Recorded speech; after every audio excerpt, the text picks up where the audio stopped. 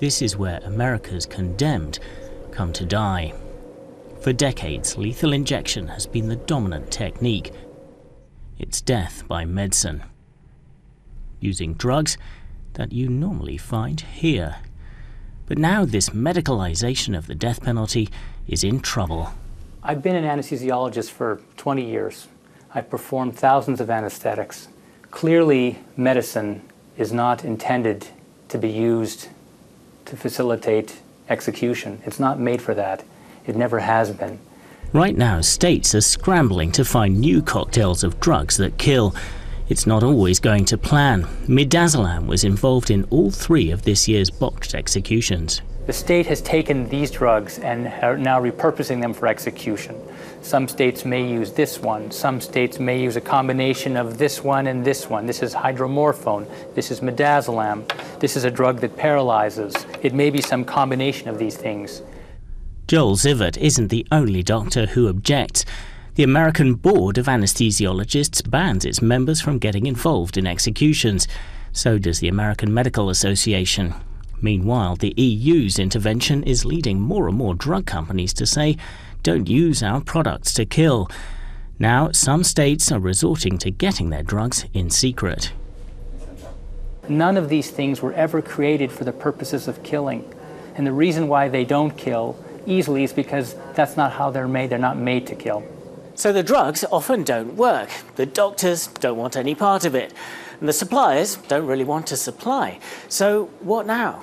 Well, at this point, the story takes us from the world of medicine to the world of laws.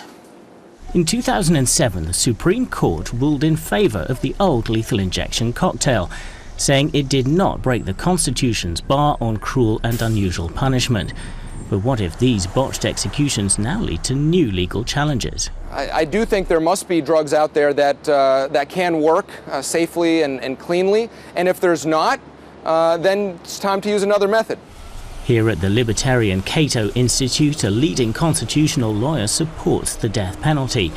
He says there are plenty of options. There are many methods of capital punishment that are constitutional. As long as you're not torturing the person to death, it's okay. Possible methods include the gas chamber, the electric chair, firing squad, hanging. Again, as long as you're not torturing the person while you're imposing this punishment, the Constitution says that's okay.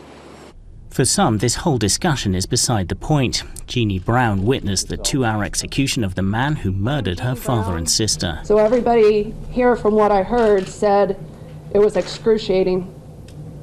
You don't know what excruciating is.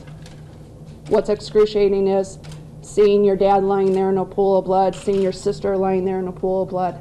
That's excruciating. But for Joel Zivert, what matters is getting all this out of the process. I have no comment on capital punishment, nor do I have a comment on other methods of execution. I'm not an executioner. I'm not an expert in killing. All I do know is that lethal injection in its present form is an illusion. It creates an artificial impression of a humane death. It will never be that.